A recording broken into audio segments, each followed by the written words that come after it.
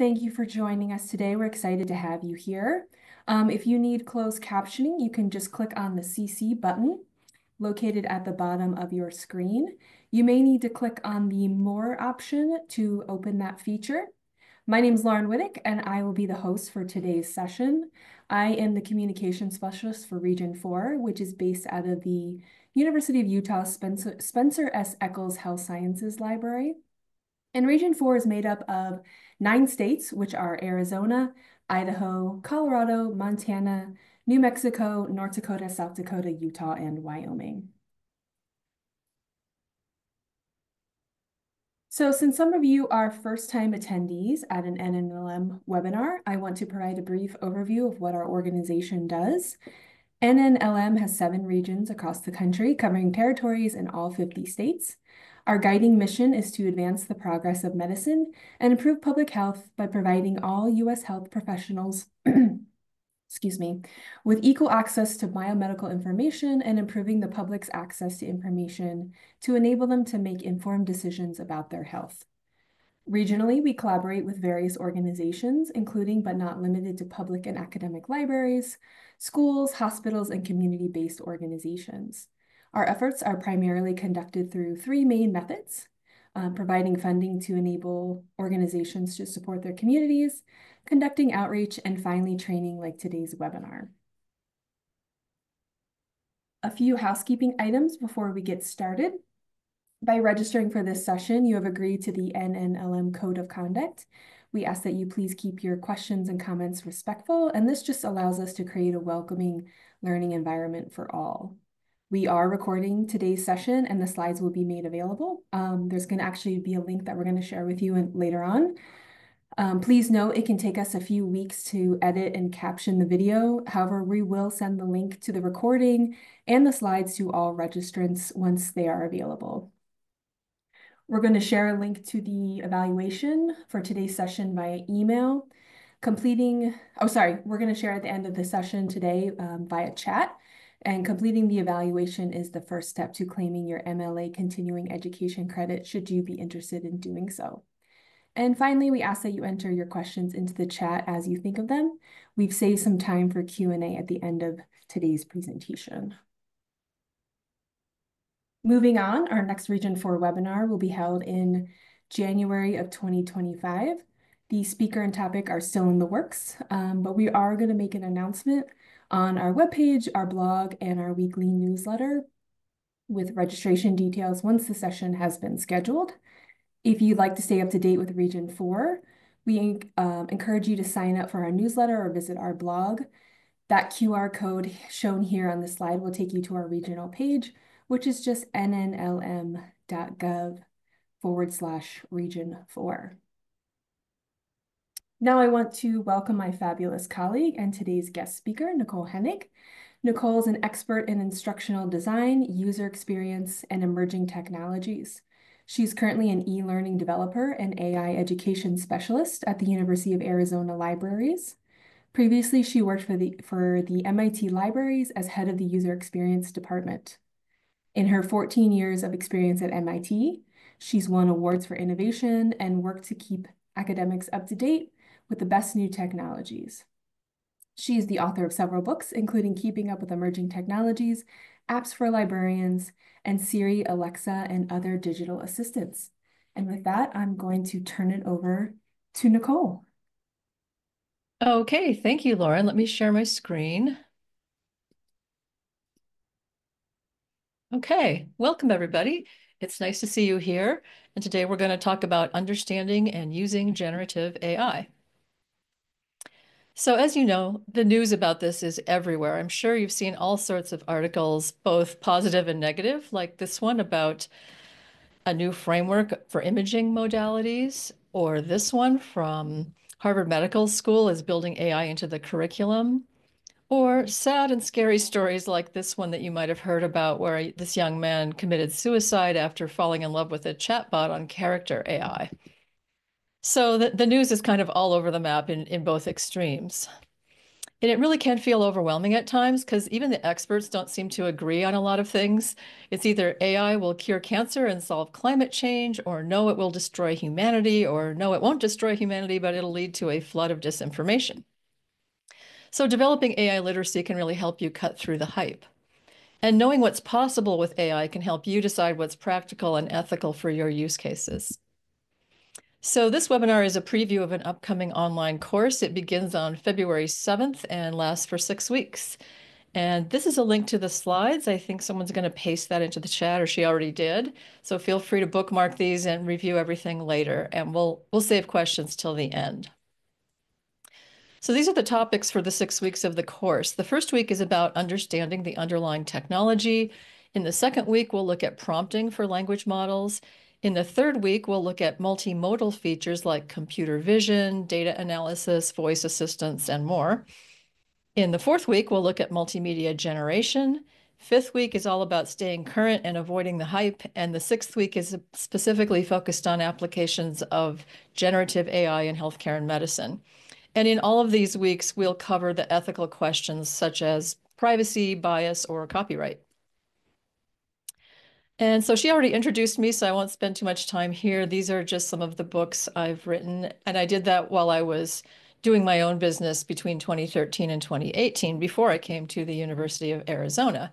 And in my current role, I'm an e-learning developer. Since 2019, I collaborate with my colleagues to create information literacy tutorials like the ones you see here. And we also have tutorials about generative AI. I'll give you a link to those at the end. So the way the course is going to work is if you sign up for it at the beginning, everybody will introduce themselves. We have a class forum. I have a fun little quiz called What's Your AI Adoption Personality? And you can fill that out. There's 4 possible answers, and some are based on being more optimistic and others are more pessimistic. And that way it kind of helps us frame the discussion with each other and understand where everybody's coming from. And it's also good to think about that when you think about the people that you serve in your libraries and how people are all over the map with that. We'll also have you set up free accounts on ChatGPT, Claude, Perplexity, Elicit, and Notebook LM, and any others that you want to use are optional. And then I'll also have a brief survey asking you about your experience with Gen AI, like which tools have you used and how often and for what purposes. So each week we'll start with short video lectures, kind of chunked into little maybe 10-minute or 5-minute segments. And then we'll also have a set of hands-on activities that you can choose from. You don't have to do all of them, but I've got sort of a wide range of possibilities and a set of readings. And all of these have a discussion forum so that you can talk to each other and me about all the work you're doing. You can share the activities with each other and me, and we can talk about the readings. And I think that it would take about 2 to 2.5 hours of your time each week to do all of this work. And of course, you don't have to do every single activity. So let's look at what we're going to cover in week 1. And I'm going to just go through some of the things that would be in the course videos for this. And I think I'll do more on this section right now because I think that understanding the underlying technology is super important and foundational to helping you understand other things like using it well and also the ethical issues. So in week 1, we'll see several short videos about the technology and how it works. And they're videos that I've made, telling you about it. So where does ChatGPT fit within the field of artificial intelligence? It's in a subfield known as deep learning, which is a subfield of machine learning, which is a subfield of AI. So what is machine learning? It involves developing models that can automatically learn from and improve their performance based on input data, allowing computers to make predictions, recognize patterns, and solve problems without being explicitly programmed for each task. So think about that. Without being explicitly programmed, they learn patterns instead of following rules. So they're probabilistic, not deterministic. This is really different from explicit software programming that we've been familiar with for years. Instead, it's about patterns and probabilities. There's no like, if this, then that, a specific thing happens. No, it's all very probabilistic. So then what's deep learning? It's a particular type of neural network known as a deep neural network, and it consists of multiple layers of interconnected nodes that enable the learning of more complex patterns. So what's a neural network then? That's just a model sort of loosely inspired by neural networks in the human brain. It consists of processing units known as nodes that are organized into layers. The nodes receive input. That's like what you type into ChatGPT. They perform math computations, and then they produce output. That's like what it types back to you. So that means the knowledge is not explicitly represented. With billions of parameters in these networks, they don't have any easily interpretable rules or knowledge base that engineers can directly inspect or modify. So this is sometimes known as a black box, and some people use that phrase to mean, oh, they're just not telling us, which is also somewhat true, but the main use of that phrase is to mean that they really don't know how it comes up with every specific answer, because if you look at the number of parameters in ChatGPT, it's 175 billion. So for any human being to be able to deal with that kind of a network so huge and understand every little thing that it does is very difficult. So there is a field of study called interpretability research where they're trying to figure out how to tell what it comes up with. So remember, it's not a bunch of words and sentences. It's a big network of math operations. So don't call it a database. It's really not a database. So now we have something called large language models, or LLMs for short. Now, it's much more correct to call something a model, not a database, okay? And now they're starting to be called foundation models because they're multimodal. They're not only about language or text, they can do image creation. There's computer vision where you can upload and talk about images. And they have voice assistants where you can talk to it and it replies verbally. So that's why we're kind of moving away from that term to foundation models. Now, OpenAI is the company behind ChatGPT. Their CEO is Sam Altman. I'm sure you've heard of him. And in these years, 2018, 19, and 20, they came out with some versions for researchers known as GPT-1, 2, and 3. And at the end of 22, on November 30th, they decided to make a version of it available to the public just to sort of test things out and see what would happen. So they added an easy chat interface and they made it free, and it's known as GPT 3.5. So what does the GPT stand for? Generative Pre-trained Transformer. So we're not covering transformer in this talk today, but we will in the course. It's a development from 2017 that made it able to look at larger context instead of just word by word. But let's talk a little bit about the training and the generative part. So what was this first version that from 2022 trained on? They actually released a research paper, so we all know exactly what it was trained on. It was trained on all of English language Wikipedia at the time, internet data from Common Crawl, which is a huge nonprofit that scrapes the web, Reddit conversations that received at least 3 upvotes because they wanted a lot of examples of conversational style, and 2 sets of digital books, and people think it might be like Project Gutenberg and things like that. We don't know exactly what's in those. Now, since version 4 came out, which is what we're on now, they haven't made public what it's trained on, and people wish they would. It would be nice if they were transparent, but nowadays it's a corporate secret. All the different big companies are sort of competing with each other, and so they're not going to tell all the details about what it was trained on.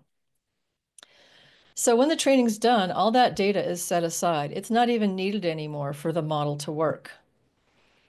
It's saved as patterns, like mathematical patterns. It learned from all that data and it uses those patterns and that math to generate new text. So this leads to something called semantic searching, which is searching by meaning using that math. So this means that similar concepts don't need to even include the same words at all, like in keyword searching. And one of the most well-known open databases that does this is called Semantic Scholar, and we'll talk about other tools that are based on Semantic Scholar in a few minutes. So what's the G part of ChatGPT? That's generative AI, and that just means AI that can generate new content, whether it be text, images, video, music, or speech. I generated this image using Adobe Firefly, just asking for a 1950s style woman holding an iPhone with an old rotary dial phone on the table next to her. So it's important to know the difference between generative AI and other types of AI. The other main type is discriminative AI, which involves classifying or recognizing patterns in existing data, like sorting things into categories. So that would be like spam filtering. Is it spam or is it not? Netflix or YouTube video recommendations for what you might want to watch next. Like, is this one this user would like to see or not? And using AI to find medical images that might indicate health problems. It's like sorting out the radiology images to find the ones that might be a problem. So that's known as discriminative AI. So I know the difference. These types are often lumped together in news stories, but they're really very different. Their strengths and weaknesses are very different. So if you've seen stories like this one from Human Rights Watch about banning facial recognition, which I agree with, it's a it's a weakness or a problem with discriminative AI, not generative AI. So just keep those two types sort of separate in your mind. They're very, very different. So ChatGPT is not the only foundation model. There's also Claude, the paid version of ChatGPT, Microsoft Copilot, Meta AI, Gemini, and Perplexity AI, which is based on some other foundation models. So if you could paste this link into the chat, this is a good site to bookmark from our University of Arizona LibGuides about AI. And you can have bookmarks to all of these. And I always try to keep that page up to date. So here's an important concept that we all should learn about. It's called grounding. And it's a very important concept in AI research. It's about connecting a language model to external sources of knowledge, like web search results. This is what Microsoft Copilot does. It searches the web using Bing, and then it uses the language model to summarize and talk about what it found. So that would be known as a grounded model. It's not just a language model standalone, it's got a search engine with it. So looking at that chart again, the reason I put them in two rows is because these top two are not grounded, and all of these on the bottom are because they all have search engines built in. Now, the free version of ChatGPT, there is one exception that there is some limited web searching in that, but you use it up really quickly and you'll be asked to come back the next day to finish it, to finish your search. So I kind of don't even include that as a grounded model. So what can ungrounded models do? They rely only on their training data, so they're never going to be useful for very current information. The free ChatGPT is trained only up till January 22 and Claude up to April 2024. But you can do some things with them. You can generate ideas, come up with examples, generate keywords that you then use to search in library research databases. You can summarize long documents, revise your writing in different styles or for different audience levels, and you can copy or upload parts of a research paper that you don't understand and ask it to explain it in simpler terms. These are all things that work even without grounding. So really, I like to think of these as wordsmiths and idea generators, not search engines, which is kind of hard to do because we always map our old mental models onto new technologies. And OpenAI didn't really do anything to help with that. They just sort of plopped ChatGPT out there with a box and it looks like a search box. And so everyone thinks of it as a search engine, but it's not. It's more like a wordsmith. But grounded models have a search engine built in as a tool to work with. So this helps. So what these can do is they can answer based on their training plus some other source of facts. So Microsoft Copilot, Perplexity, and Google Gemini all do this. They have a search engine built in.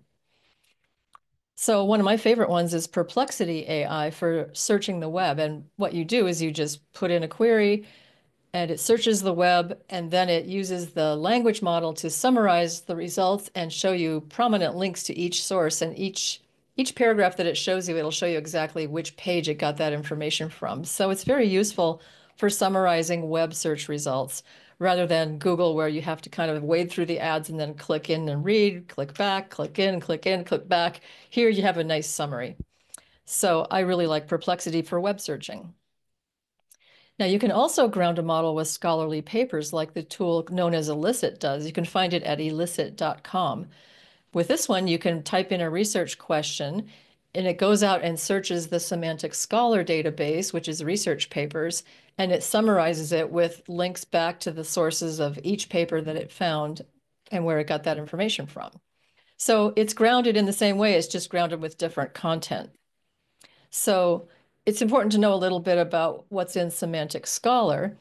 It doesn't have everything. It's not nearly as big as Google Scholar. And of course, you'd still need to use library databases and Google Scholar if you really want to cover everything possible. But it's a nice supplement because of this semantic searching. It might turn up things that don't have the keywords that you would normally use in it, but are still related conceptually. And it's really heavily weighted towards medicine, biology, chemistry, engineering, and computer science. When you look at the amount of papers that are in there, it doesn't have nearly as many papers on, like, say, art, history, or philosophy. And here's sort of a visual representation of that. So it can be useful for medical topics because it has so much coverage, but you still need to think of it as complementary to your other tools that you normally use.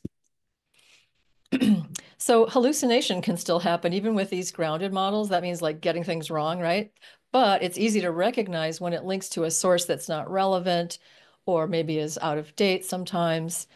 It's just a lot easier to tell what's right or wrong with these. And of course, web search results can contain misinformation. So we should always keep a human in the loop. That's kind of a nice phrase that people use to remind ourselves, just don't let AI do things on its own. Always, evaluate it.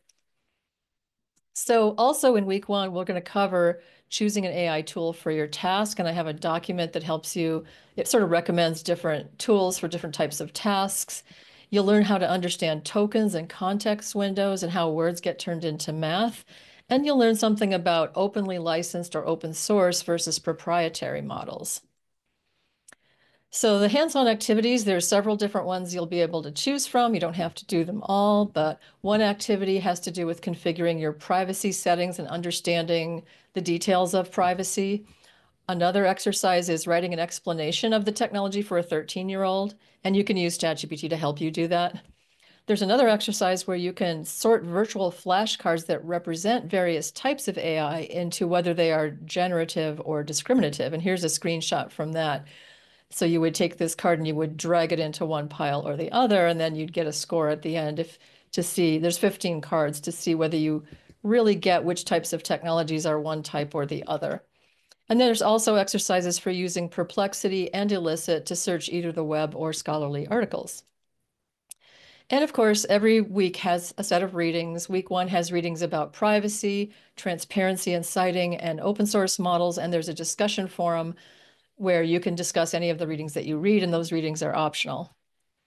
So week 2, we talk about prompting for language models. And of course, I'll have some short videos about prompting, but let me give you a little bit of that content right now. So prompting is how you talk with a language model, and it makes a big difference in how it responds. One thing you really want to do is give it some context. Depending on what you want to talk about, you could say, you're an expert in child development, or you could say, act as an expert in public health, and then talk about those topics. Or you could use context, like you could say, using the theory of whatever theory, create this, that, or the other thing related to that theory. This kind of helps the language model know where to start in that vast geographic space of math, like the words are going to have to do with these topics. And it just gives it a good starting point. So you really want to give it clear instructions, including what format you want the output in. So here's an example that I've used in the past. My prompt is use Mike Caulfield's ideas for how to be an effective fact checker. So there I'm grounding it in a theory, right? Create a lesson plan for college freshmen to help them learn to fact check information they find on the internet. The outcome should be that the students become familiar with Caulfield's 4 moves for effective fact checking and that they gain practical skills to fact check information they find on the internet. Format the output in the way a typical lesson plan is formatted. So these tools, they've seen a lot of content, so they know how lesson plans are formatted. So you can always ask for different formats. It's not just paragraphs and things. You can ask for tables, emojis, ASCII art, computer code, quiz questions, and more. So here's an example where I asked it to list the top 10 most populous cities, and I just said the first column should contain the city name and the second column, the population. So remember that because a lot of times it's very helpful to get your information back in a table of some sort. So don't expect the perfect answer right away. Always ask for changes, clarifications, or improvements. Tell it exactly what you want, what format you'd like it in, and just keep conversing. I like the phrase some people use, ask and adjust. It's never just you go there, you type something, you get an answer. No, it's a back and forth conversation, and you just keep asking it to improve or change as needed. And always just use those results as a starting point and use your own expertise to modify them. It's great for getting ideas, but you're the expert. Now, some people call this prompt engineering. Other people call it prompt crafting. I kind of prefer prompt crafting because it's really not like coding. You get a slightly different response each time. It's really more like talking to a human assistant and giving them detailed instructions. So I think prompt crafting is a better word. So what is hallucination? I'm sure you've heard everyone talk about this. It's actually the official term from the field of machine learning for outputting inaccurate but plausible sounding information, or you could just call it making things up, right? So that means you always need to fact check, because remember, a language model on its own, it doesn't really know anything. it just knows probabilities of words, like what words would follow. It's not until you add some other tools to them that they can kind of be smarter, right? So you're going to always need to fact check at this point. There is ongoing research, though, on ways to mitigate hallucination, like in the two papers that you see here. So, and I think most of what I've seen involves adding different kinds of tools for the language model to use. There is actually some tips. There are some tips for prompting that can help you avoid hallucinations. And this is kind of interesting when I learned about this. I learned about this in a Coursera course called Eight Most Controversial Terms in AI Explained, and you can audit that for free. And so one feature of hallucinations is that they tend to be different across different outputs. So you can ask multiple times and see if the outputs are consistent. So let's look at an example. So here I asked ChatGPT 4 three different times and I got the same answer worded differently. So that means it was likely correct. I asked, what is the heaviest hippo ever recorded? And it talked about a male weighing 9,900 pounds. So then I just asked the exact same question again. And this time it gave the same number, but it had a slightly different sentence worded a little bit differently. I asked it a third time and the same thing happened. Same number, but it just talked about it slightly differently. And this shows the sort of probabilistic nature of how it talks about things. And so the fact that it gave me the same number three times in a row means that it's very likely correct and somehow had it in its training data to know that. Of course, I still went and verified it. So I went and found this article about the largest hippopotamus. It's a recent article and it is 9,900 pounds. I did the same thing on Claude, though, and this time I got different answers. So that means it was likely hallucinating. So here I said, the same question, and it said, the heaviest hippopotamus ever recorded was a male named Obiash who lived at the London Zoo in the 19th century. He weighed approximately 4,500 pounds, and it goes on to talk about him. So then I just asked the same question again, and then it says, I apologize, but I made a mistake in my previous response. Was actually a male named Huberta who lived in the Kruger National Park, South Africa. And so then I started to realize, oh, it probably doesn't know, right? So this is a little tip you can do. Ask the same thing multiple times.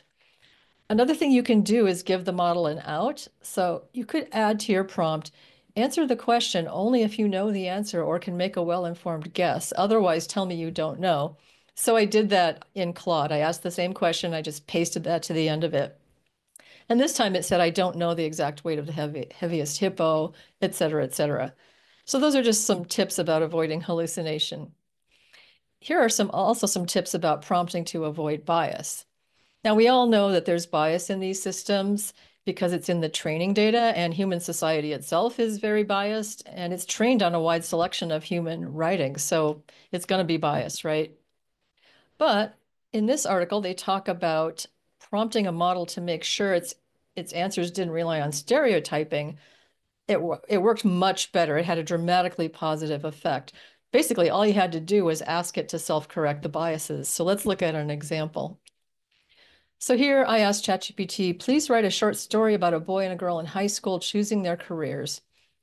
And when you get the slides later, you can follow the link and read the whole thing if you want. So in that story, the boy, Liam, chose carpentry, and the girl, Mia, chose writing. And so then I just said, well, write it again without any gender stereotypes or bias. And it rolled a whole new version. And this version, Alex chose carpentry and Sam chooses writing. So I said, is Sam a boy or a girl?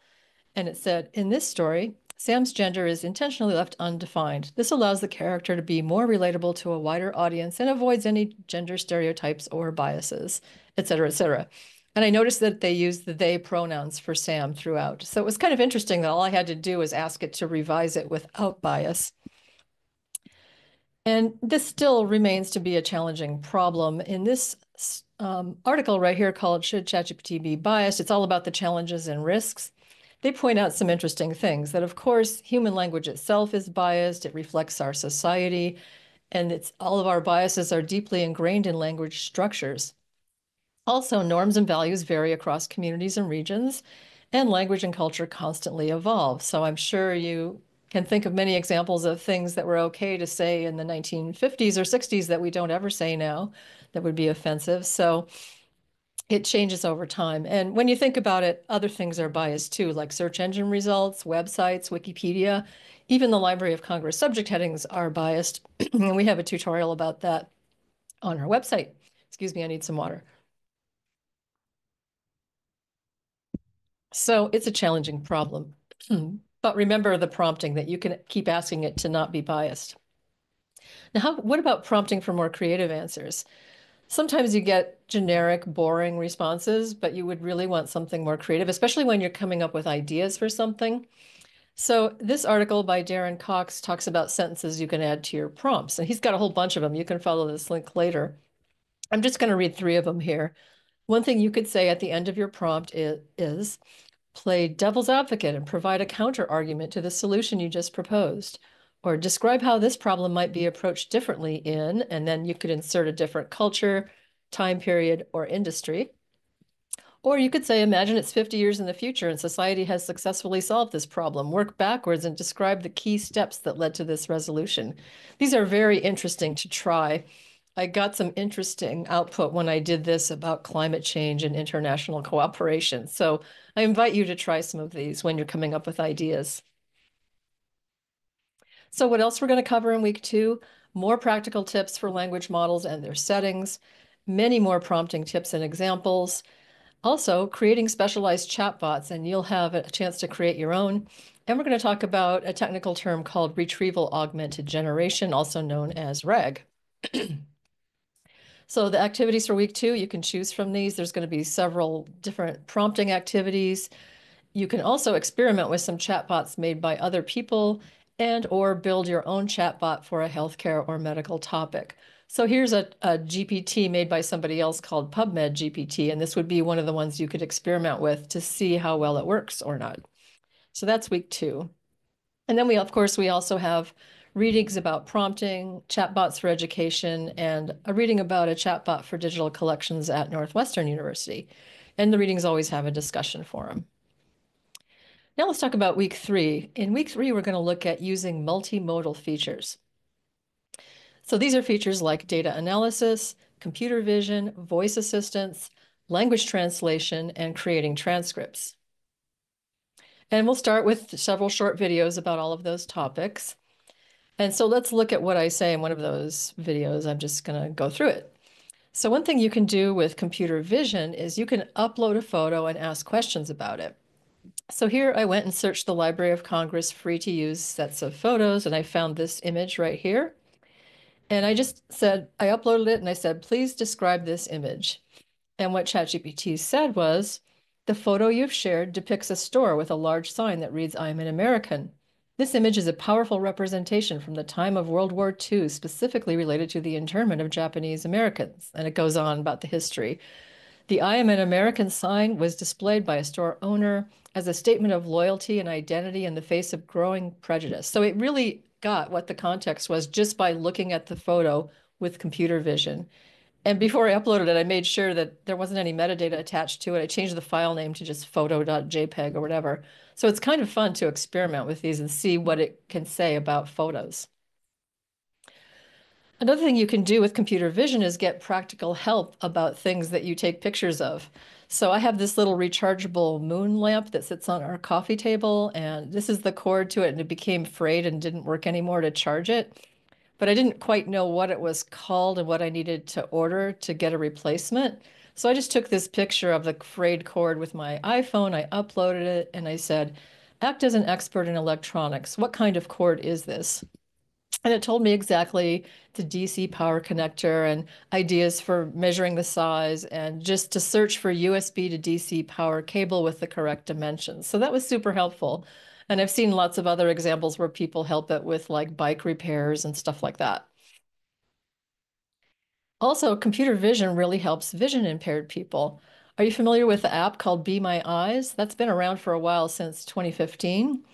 And they now collaborate with OpenAI. They've got GPT-4 built into it.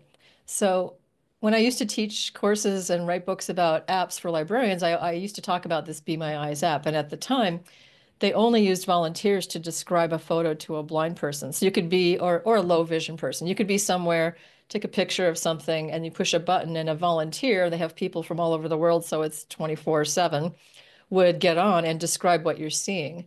But now they have AI as an option where you can push a different button and it'll upload it to the computer vision. and it'll describe it for you. And you can get this app for iOS or Android. It's free. I invite you to try it sometime.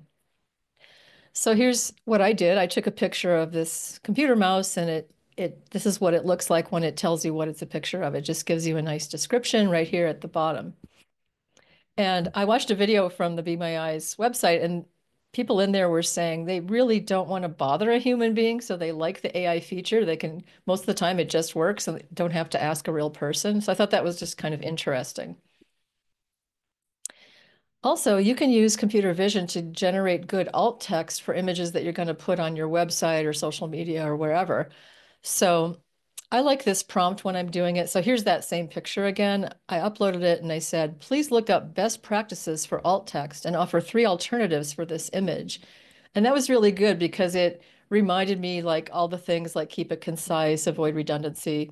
And it gave me 3 different ideas for alt text, and I could just sort of take the one that I like and maybe even modify it myself a little bit.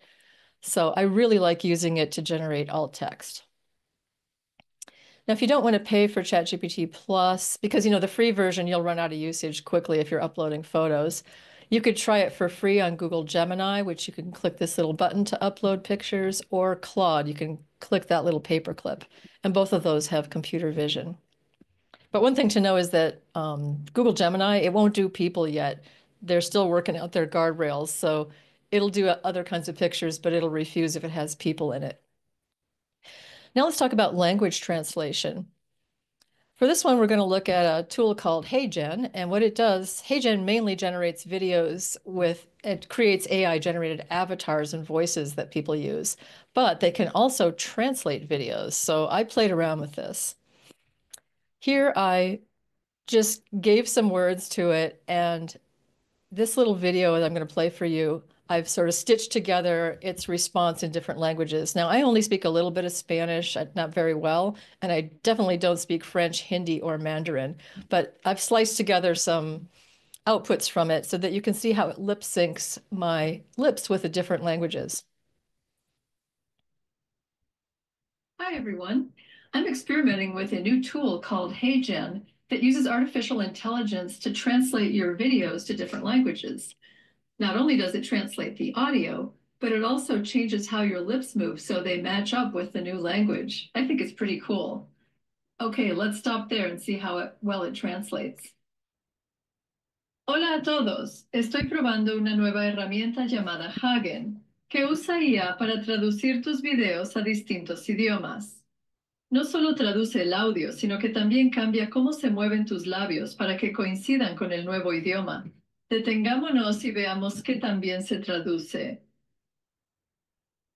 Salut tout le monde. J'expérimente un nouvel outil, Hagen, qui utilise l'intelligence artificielle pour traduire vos vidéos dans différentes langues. D'accord, arrêtons-nous là et voyons comment cela se traduit. नमस्ते सभी। मैं हेगेन उपकरण का प्रयोग कर रहा हूं जो आपके वीडियो को विभिन्न भाषाओं में अनुवाद करता है। यह ऑडियो और होंठों का अनुवाद करता है ताकि वे नई भाषा में सही संदेश पहुंचा सकें। वहां रुको और देखो, अच्छी तरह अनुवाद करता है। 大家好，我正在尝试一种名为 Hagen 的新工具，它是用人工智能将您的视频翻译成不同的语言。它不仅可以翻译音频，还可以改变你的嘴唇运动，使其与新的语言相匹配。我觉请在这里看看翻译的效果如何。So as you can see, I made a little mistake when I clipped part of that because I couldn't understand the Mandarin Chinese. But anyway, if any of you speak any of these languages, feel free to put your thoughts in the chat. Also, the first thing I did was I asked some of my coworkers, especially ones who speak Mandarin, like what they thought of it. And they said, wow, they said that's just how I think you would sound if you were speaking Mandarin Chinese. So I also have a slightly longer version that's linked here if you want to watch it later. I read a whole paragraph from Alice in Wonderland. And in that one, it wasn't perfect, according to my colleague who's from China. It messed up a little bit, but overall, it's pretty good at doing this kind of translation. You can also translate conversations in real time on the Samsung Galaxy S24 phone, and I'll let you watch this little video later kind of showing how you can do it either in phone calls or in person by holding the little thing in between you and each talking in your own language. So that's pretty interesting. I think we'll see that come to more phones in the future. So week 3 has several hands-on activities to pick from. You can translate your voice to another language. And since HeyGen's kind of expensive, we're going to use Seamless from Meta, which this is just a screenshot from it that people can try just the audio of translating your own voice to another language. We'll look at creating transcripts using Descript, using computer vision to write alt text, experimenting with data analysis, and experimenting with audio overviews in Notebook LM from Google. And you can do all of these or just choose the ones you're interested in when you do the course. Of course, we'll have readings about accessibility, voice mode, and audio overviews, and computer vision, and discussion forum to talk about those. There's a really good article here in Technology Review from Stephen Aquino about AI as a game changer for people with disabilities. Now let's talk about week 4, which is understanding multimedia generation. Of course, we'll have a bunch of short videos to help you see a lot of examples of what you can generate with these tools. And I'm going to show you a few things, mainly using our tutorials that we have at University of Arizona. So I'm going to show you some little excerpts here. What kind of images can you create? And it's good to know this, even if you're never going to use these tools, because it'll help you recognize like if something is a deep fake or if it was AI generated or whatever. So let's go look at our tutorial. Let me show you a few examples. You can really make very realistic looking images of people and animals like these. Like if I didn't know that was AI generated, I certainly wouldn't question it. I would think it was a real image like these, both of these. You can also create imaginary worlds like to sort of illustrate some sort of sci-fi story like these. You can make historical looking photos, and these are obviously fake because of the subject matter, but you can imagine that people could make these and try to make something look realistic from the past. You can also do a lot of different digital art styles like these. This is mostly what you see these days on people's blogs when they're using Gen AI. A lot of times they make ones that aren't very good, and so you just see all those and you think, ugh, this isn't very good, but it can do a lot of amazing things. Sometimes people like to play around with art styles of the past in this series here where the artists are painting their subjects, and because it has a lot of training about old art styles, it can do this. You can also make abstract patterns like to use as desktop wallpapers. These were made with Meta AI, sort of swirling flowers. You can also use this to do cultural commentary like these images where, what if everyone was wearing all this VR or AR stuff all the time? And you can generate objects that don't exist, like this one called a sound scrubber, which I found on Instagram. The Jonathan Hoffler is a typeface designer. There are he's there's a there's a documentary called Abstract on Netflix, and he's got one of the episodes is about him and how he designs typefaces. So I follow him on Instagram, and he wrote a whole fictional story about these little fictional devices, and he does a lot with AI generated images. So another interesting Instagram account to follow is Ulysses Studio, and they make these sort of like imaginary bookmobiles and all sorts of different imaginary things that don't exist. So I think it's good for us all to kind of know what you can create with AI images. Now, of course, there's a lot of bias in AI generated images, and these are some examples again from that tutorial. If you just type in people eating lunch outdoors, here's what I got. All these blonde white people, even wearing white outfits, right? But if you write a more specific prompt, here I wrote Asian men and women of different ages eating lunch outdoors. I got a much more realistic, less biased image. Let me show you another example. Here I wrote a group of lawyers having a conversation. Even the clothes are light colored. And here I wrote a group of lawyers having a conversation, 2 African-American women and 1 South Asian man. Got a much better image. So you can learn to prompt to avoid bias, and we'll have a hands-on activity in the course for that.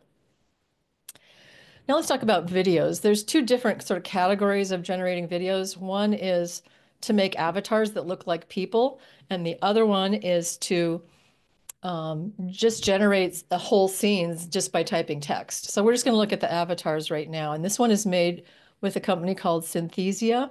and they can do changing facial expressions based on the emotion of the speech. So let's go look at it. This is made with Synthesia. I am very happy. I am so upset. I am frustrated. So companies often will use those for their training, like instead of real people. So here's an example of a synthetic avatar in the field of healthcare. I'm just going to play a little bit of this video here. Hi, James. I'm Paloma. I'm here to help with your medication and share some comforting tips. It's normal to feel overwhelmed and anxious, but I promise you'll start feeling better soon. My first piece of advice, keep your medication next to something you use daily. So I'm just going to pause it there. I'm sure you have mixed feelings about this, right? Like it might be handy to make these, but it also might feel creepy or something. And notice right here, it says altered or synthetic content because that's a rule on YouTube. If you're making realistic AI videos, you have to label it as such. So this is the company called Synthesia. You can also generate voices, and I'd like to show you some examples from 11 Labs, which is the company that's sort of the most advanced with this right now. And this is from, again, from our tutorial that I made for University of Arizona. So here's some examples, and I just wrote the text right below it. So you can choose from one of their voices and then type some text and it'll speak that text. Hello, UA students. Here's a sample from 11 Labs, where you can choose from many different voices to speak the text that you type. This voice is called Jessie. Hello, UA students. Here's a sample from 11 Labs, where you can choose from many different voices to speak the text that you type. This voice is called Peter Owen. And here's a little screencast of me clicking on some of their other sample voices. दो शरीरों में रहने वाली एक आत्मा का संगठन होता है. To initiate monitoring on the Philips monitor, click 6100, 6300, or 6500. Ensure the patient is properly connected to the monitor. Hey there, it's Christy Carlson Romano. You might recognize me from Disney's iconic animated series Kim Possible, or from popular TV shows like Even Stevens. So as you can see, sometimes actors will offer their voice and then they get paid when people use their voice. So it's pretty interesting. There are some beneficial uses of this technology because most of the time you just think about deep fakes and scams, but you could use this to translate your content like videos and podcasts to reach more people around the world, like fluently in their own language. It can also be used and is being used to help patients recover their voice after they've lost it. So in this example, a young woman lost her fluent speech due to a vascular brain tumor. And so a new voice was created for her just based on a short recording that she had made before she lost her speech. And these samples use OpenAI's voice engine. It's not yet available publicly, so these are just samples they provided on their website. But I'm sure that this is coming from many different companies, not just OpenAI. So here's what her voice sounded like before, after the brain tumor. Hi everyone, this is what my voice sounds like using open AI new text to speech model called. So that gives you a little idea. And here it is after they used the AI to train the model based on a recording before she got sick. Hi everyone, this is what my voice sounds like using OpenAI's new text-to-speech model called Voice Engine. I was able to use just 15 seconds of a video that I made for a class project to be the reference audio source for the voice you hear right now. What do you think? So that's really a good use, and I think we'll see more of that coming where people can get voices trained on what they used to sound like that they can use in their everyday life. And of course, there are many unethical uses like making a clone of someone's voice without permission, making it look like someone said something they didn't say. So we are going to talk about deepfakes as well. So let's look at the deepfakes lesson for a minute. Now, deepfakes were around even before generative AI. People would just use Photoshop, or they might just change the caption of an image to make it seem like something else. And of course, I'm sure you've heard about these harmful uses, like showing a celebrity or even just a young high school girl in a compromising situation, like with the deepfake porn, where they'll paste a face of a young girl onto some porn image. This is really bad.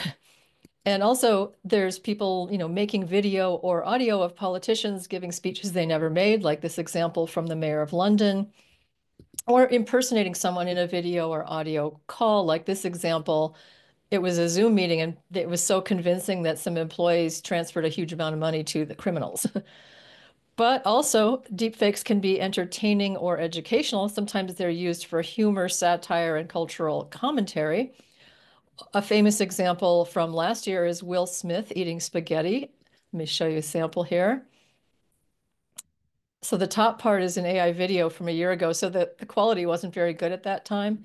The bottom part, this is a real video that Will Smith himself made as a reaction to this, just to kind of have good humor about it, which was kind of funny.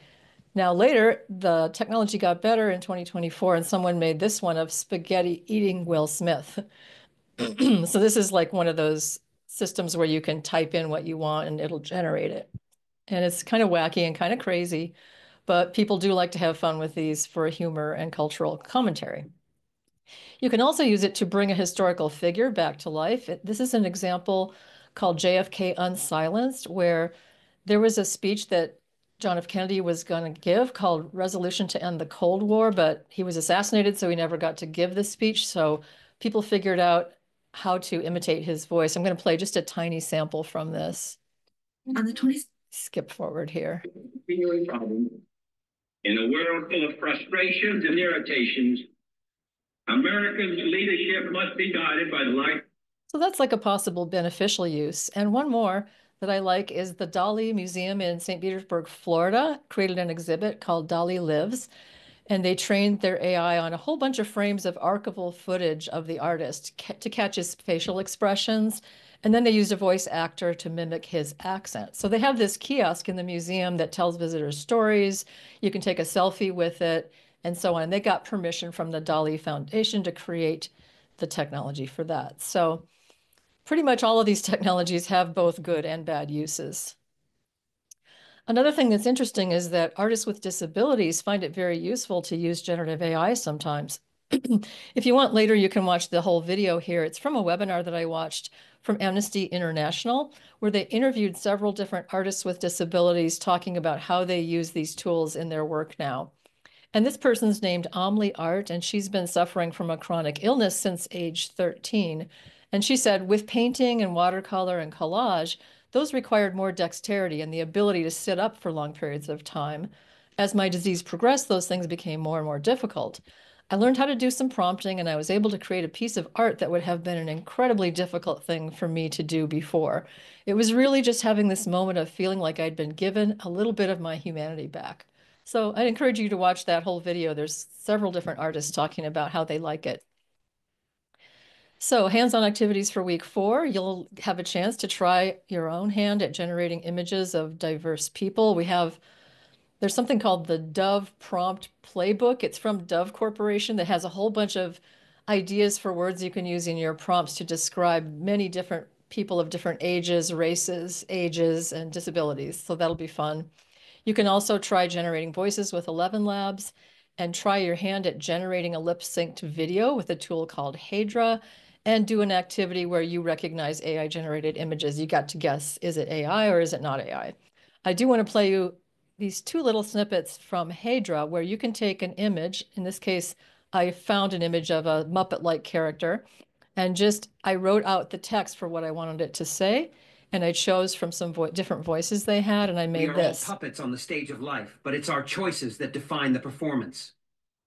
So these are really short. And here's another one where I found an image and added some text to it and then used Hedra to generate it. We have to find a way to communicate with them. I'll record their sounds and transmit them back to the ship for analysis. I used ChatGPT to get ideas for what she should say, so you can try your hand at that, because when you know how these things work, you'll be really literate when it comes to recognizing AI generated content. And of course, we have readings in week 4, a bunch of views from artists and designers, readings about the copyright issues, transparency and labeling, and more from artists with disabilities. Now in week 5, we talk about how to stay current and avoid the hype, and we have videos about that. There is a long history of media scares about new technology, and this article from Slate from way back in 2010 is a really good one called Don't Touch That Dial. And it has a lot of history about all the scares going back to the printing press, Facebook, and more. So, for example, this is the 1965 cover of Time magazine, where people were really worried about mainframe computers. You can see here it eating the punch cards and this poor woman holding all the punch cards above her head while the businessmen read the long printouts and so on.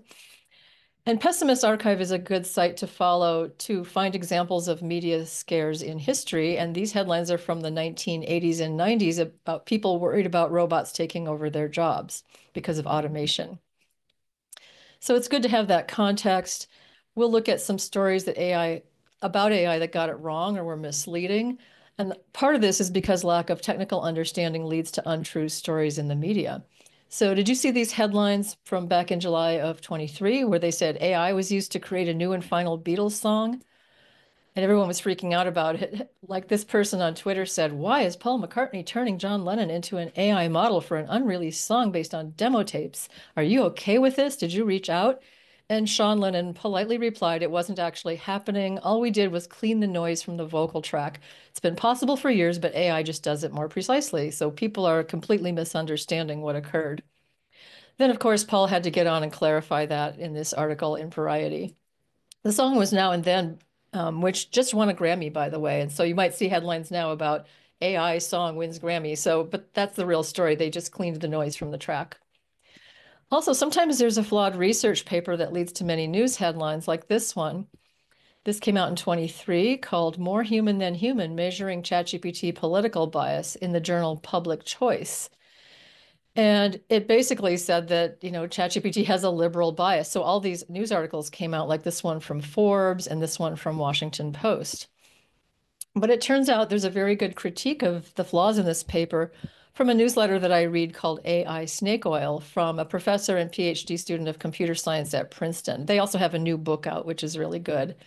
And the problems with the paper were that the authors of the paper used an older model. It wasn't even ChatGPT, and they didn't know anything about prompting. They didn't prompt it well. So that's why they got flawed results. And this happens a lot. Like one paper will come out, it's flawed, all the media talk about it. So another thing that happens is experts are often bad at predicting the future.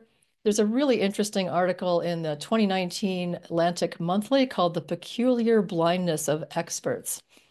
And it's about a story done by this researcher named Tatlock, and he decided to put these sort of expert predictions to the test. And it was in the middle of the Cold War, and he collected forecasts from 285 highly educated experts that together had more than 12 years of experience in their various specialties.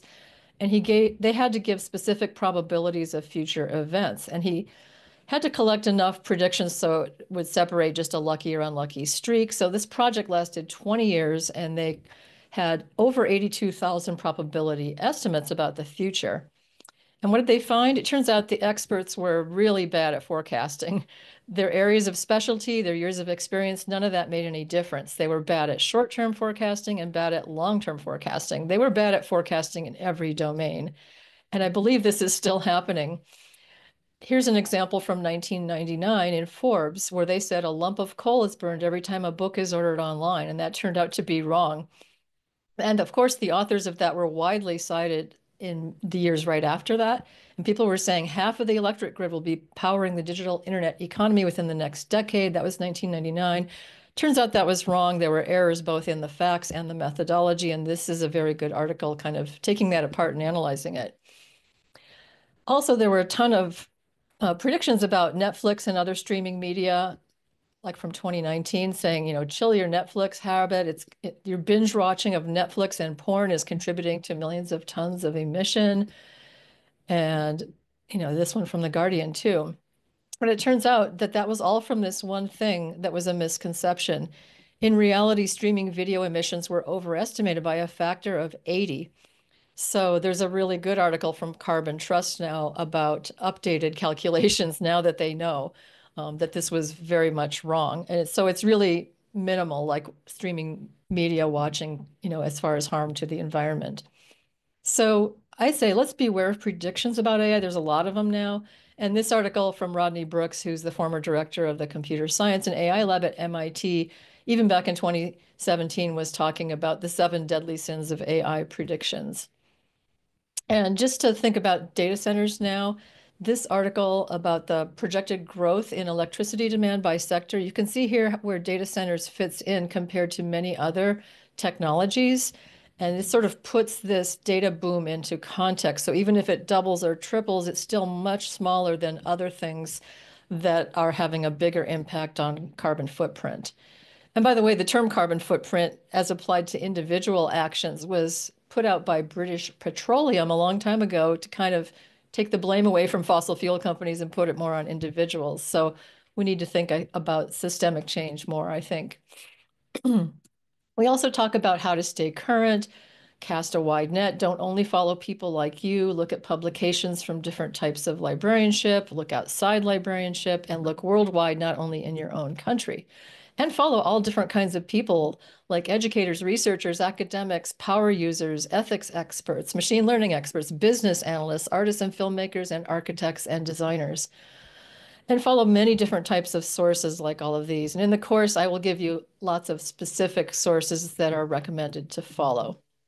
Also, if you're interested right now, you can stay current with my newsletter, which is free and it comes out about once a month, called Generative AI News. You can find it on my website, NicoleHendig.com.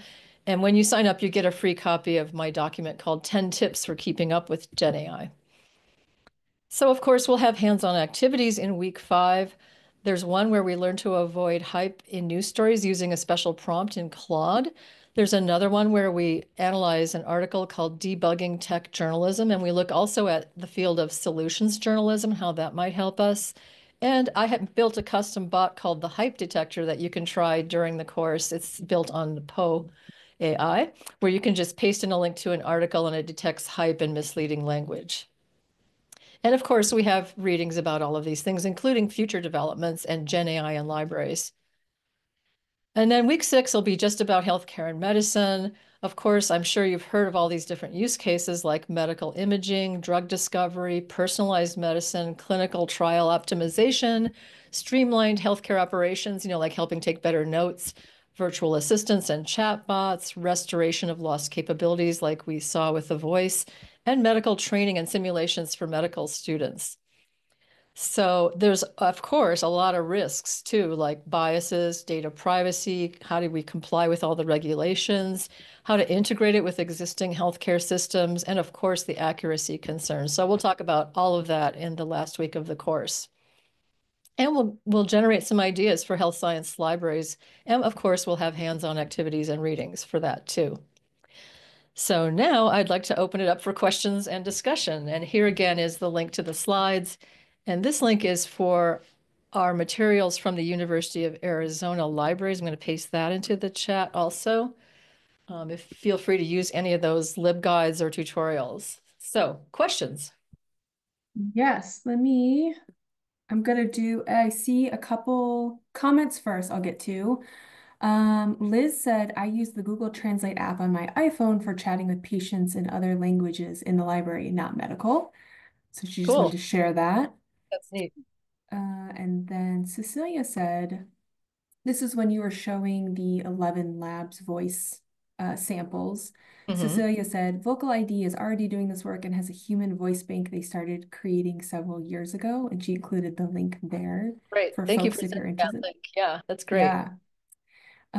Amy asks, thank you, Nicole. I'm enjoying all the information you were saying. I'm curious if there will be any live sessions. No, we aren't planning any live sessions because we want people to be able to do the work anytime. But I do webinars for specific groups from time to time. So if there's some library or some group that wants to talk to me about that, that could be sort of a side project.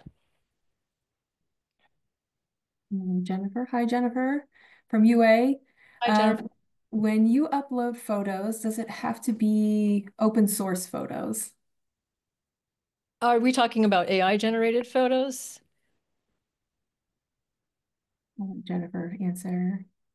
I'm sort of guessing that you are. If you are talking about AI generated photos, the US Copyright Office has stated that you can't copyright an AI generated photo. So that means all of them are free to use. That means you can use other people's AI generated photos in addition to your own. It's always good practice, though, to say that it's AI generated. Is that what you were asking? Well, that's because you talked about it in week 3. So you talked about it, uploading a photo. I didn't know it had to be a specific kind of photo, or if it's something that you take, is it any photo, or did it have to be like an open source photo? I see what you're talking about. You're talking about using computer vision to analyze a photo that you Yes, upload. that's the one. Okay, that could be any photo. I mean, Okay. because it doesn't go into the training of the model. So you could even take some copyrighted photo and upload it and ask questions about it. It's only in the short-term memory of the model while you're working with it. So you don't have to worry about that. Okay, thank you. That's all the questions I see, but while folks are taking a second to think, I just wanted to ask what your favorite AI program or software has been. Oh, for me, it's Yeah. really hard to say because I use so many of them. But I like Perplexity AI a lot for searching for things on the web because a lot of what I do involves looking up the newest news stories about technology and stuff. That's one of my favorites. I also like Notebook LM from Google, where you can like upload a whole bunch of your own documents and ask questions of them. And they have this cool feature called Audio Overview, where it can generate what sounds like a real podcast, but it's AI voices, like a man and a woman's voice talking about your articles. So that one's also one of my favorite because it does kind of an amazing job. I encourage you all to try it. Go to notebooklm.google.com and you can even just give it your own resume and it'll talk about you very, excitedly about what a great person you are and all these incredible skills that you have because it's been set up to like find out what's super interesting in the things that you give it and to talk about it in an excited way. So I love Notebook LM. That's fun. We do have another question. This is from Marjorie. This sounds like an awesome course. How and where do we sign up? So we're going to share that with Region 4 folks. So the class is going to be limited, just like this webinar, to Region 4 folks. It's going to be sometime in early February. The class is going to start. So we'll open the class probably in mid January once the course shell has been uploaded, and it's going to be a Moodle course. So we'll make announcements. If you have any questions, you can always reach out to us. It's just region4@nnlm.gov if you're curious about the status of it. But like I said, it's going to be early February. It's 6 weeks, so it'll run until about mid-March. You're welcome. Any other questions? I was just going to mention, we also have a newsletter that we send out weekly about what different classes are now open for registration. So I'll include that in the chat as well if you want to sign up for that. So that way, when it is available, it'll also be sent out, at that newsletter as well. Great, thank you, Sam. And there will be, I think we usually we're going to probably limit the course to about 30 students. We haven't settled on a exact number just yet. Yes, Amy, we're gonna have the recording. We're gonna update the transcript and for the closed captioning and then upload it to YouTube. So it usually takes about a couple weeks. But anyone who registered will get the recording via email once it's ready. You're welcome. And then Sam popped the link to sign up if you're interested in the courses as they're released. You can sign up for notification that way. Any other questions? I had one in case, while folks are still thinking. You had mentioned a few, accessibility focused apps or uses of AI, like Be My Eyes, or using the alt text, or even, generating your voice if a patient has lost it. Do you know of any other disability friendly uses for AI that you can think of off the top of your head? One use that a lot of people like is just using the language models if you have ADHD symptoms to kind of organize your life and your notes. My own husband has that and he finds it invaluable to deal with that. And I've heard that from several other people.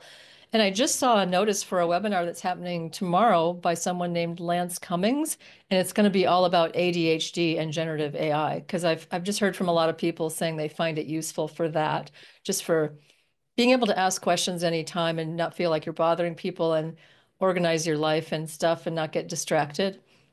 That's So great. that's another use I've heard about. Also, that article by Stephen Aquino, I think I mentioned, it is a screenshot on one of the slides. Just search for Stephen Aquino, Aquino. He's got a really good article in MIT Technology Review about a whole bunch of different uses for people with disabilities of generative AI. Great. Thank you. Mm-hmm. I'm seeing a bunch of thank yous in the chat. Sam just shared the link if you're interested in getting continuing education credit. There's the link there. If I don't see anything else, you're welcome to reach out to Nicole. You're welcome to reach out to Region 4. We're just region4@nnlm.gov. If you think of questions, we can always forward them on to Nicole if you wanted to reach out to us directly instead. And the course will be announced soon, so keep an eye out. And we hope that you are interested in signing up. So thank you again for joining us. Thank you to our guest speaker, Nicole. This was fabulous. Sure. We hope you all have a great day. Take care now. It. Yeah. Bye-bye now. Bye. Thanks for watching. This video was produced by the network of the National Library of Medicine. Select the circular channel icon to subscribe to our channel, or select a video thumbnail to watch another video from the channel.